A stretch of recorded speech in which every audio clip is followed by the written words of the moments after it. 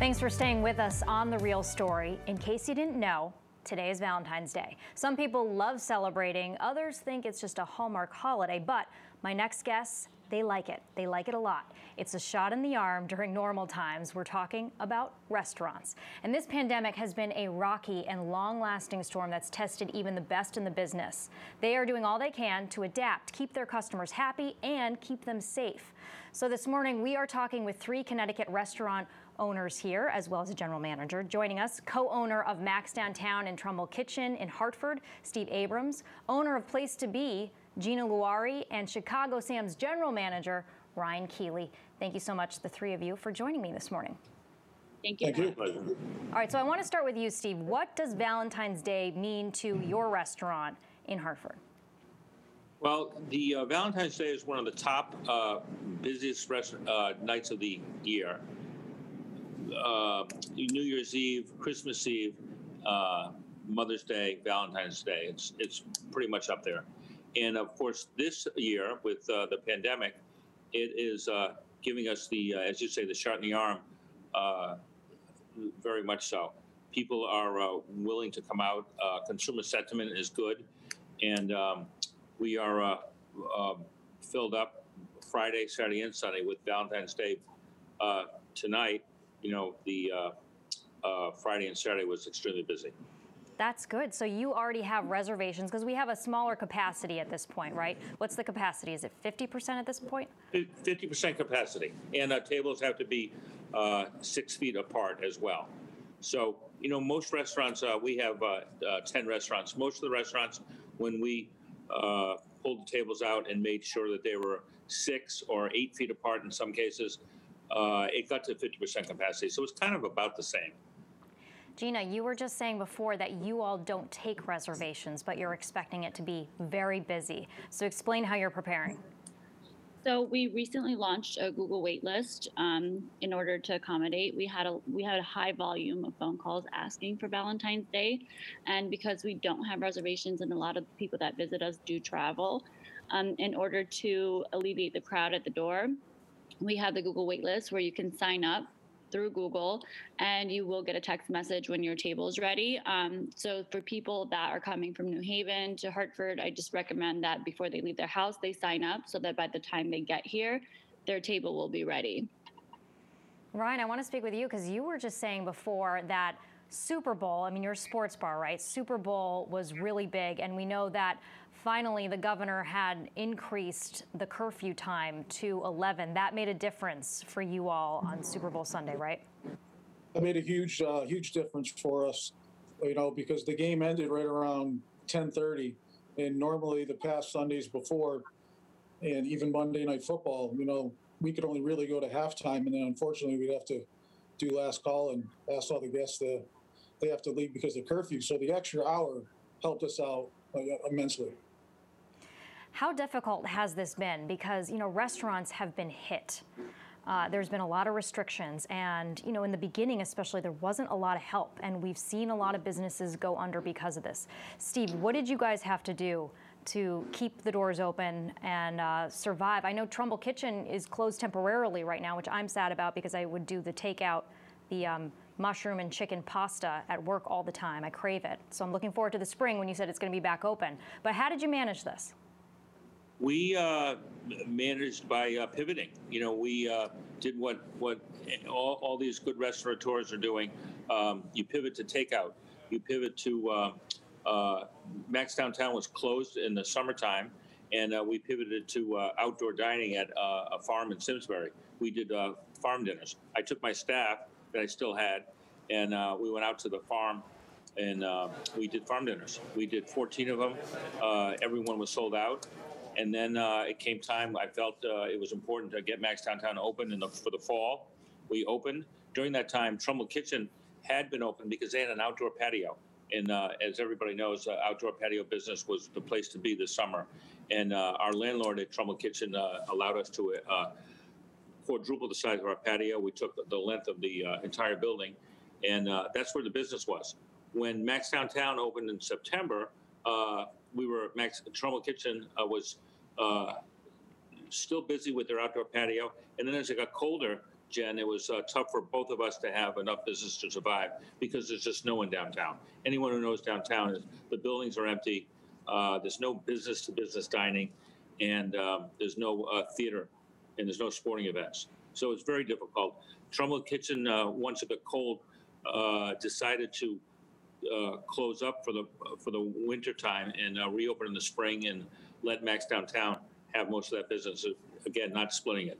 And once it gets nice enough to put tables outside, Trumbull Kitchen will be open. We expect probably April 15th to start Trumbull Kitchen again.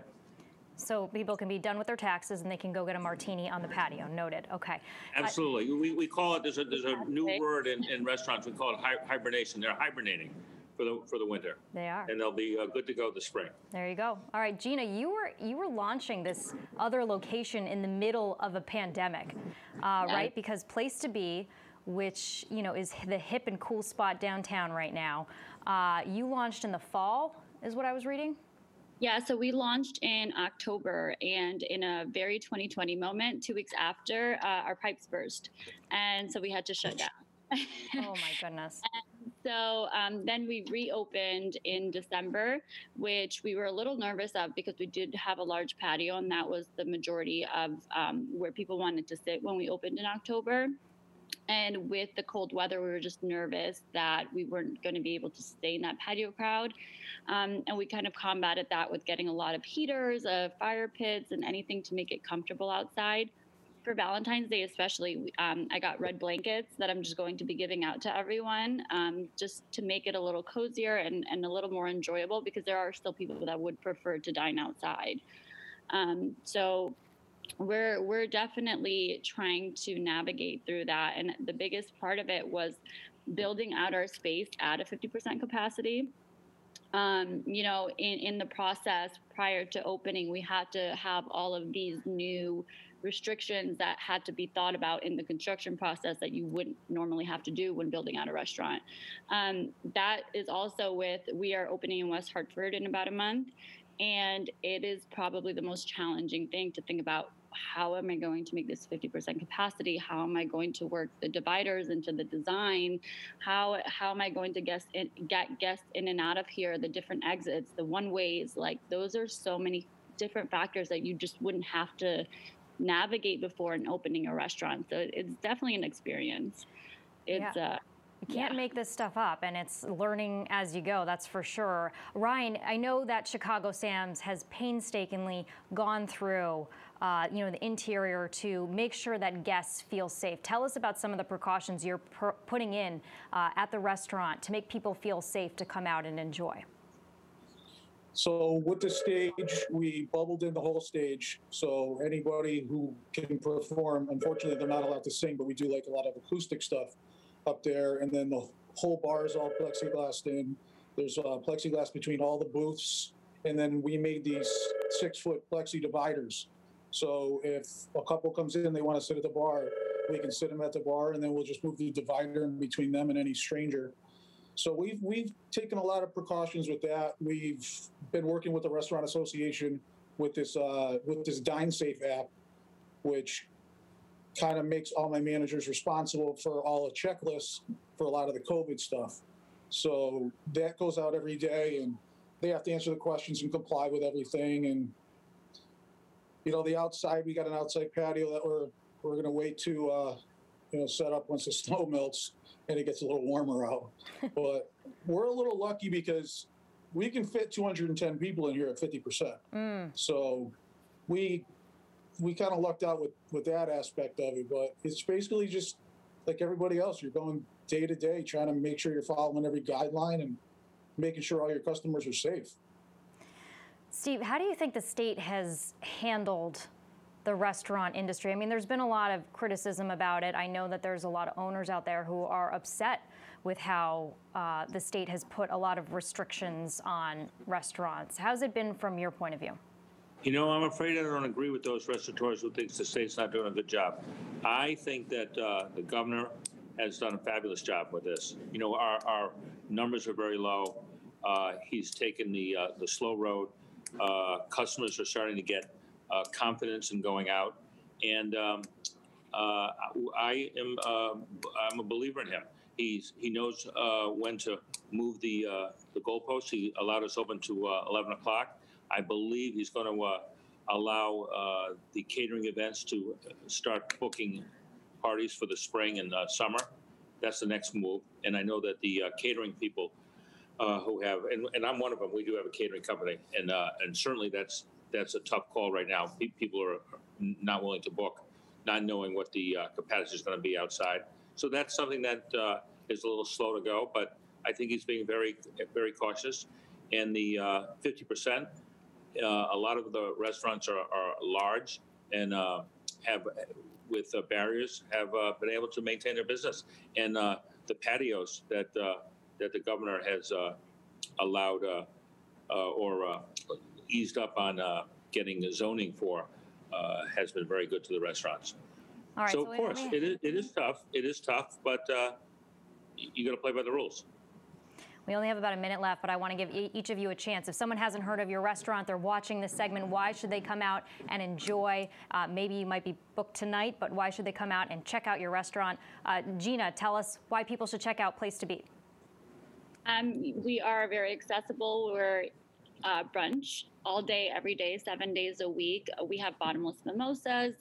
We have amazingly fun Instagrammable drinks, and we are trying to be a more accommodating brand with the 90-minute turnover time to try to get everybody a chance to come in and out of our space and have the online wait list. So, I hope everyone can make it down to South End or downtown Hartford to come check us out. Ryan, tell us why people should come to Chicago Sam's.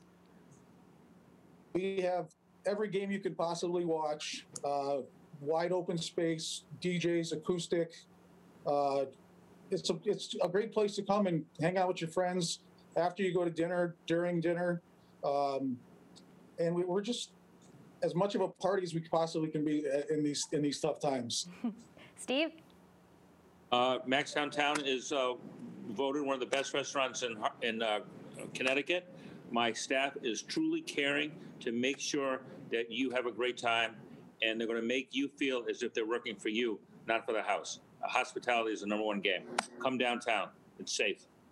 All right, Steve, Ryan, Gina, thank you so much for joining me for this segment today. Appreciate it, and keep us updated on how things are going. We'll have you back on. Thank you. Thank you. Thank you. All right, that does it for us on The Real Story. If you want to watch these segments again, head to fox61.com or download the Fox 61 News app and watch The Real Story every Sunday at 10 a.m. right here on Fox 61. Have a great morning.